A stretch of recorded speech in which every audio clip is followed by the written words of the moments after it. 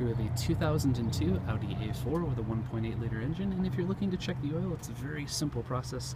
Once you've got the hood open, there's a very bright orange dipstick here that you can pull out, and you can take a look and see exactly what oil level you're at. Typically, it's best obviously to keep it as close to the top bar right on the left hand side there that you can, avoiding any overfilling. But once you've checked it, put it back in there. If you need to add oil, there's an oil cap right on the top of the engine.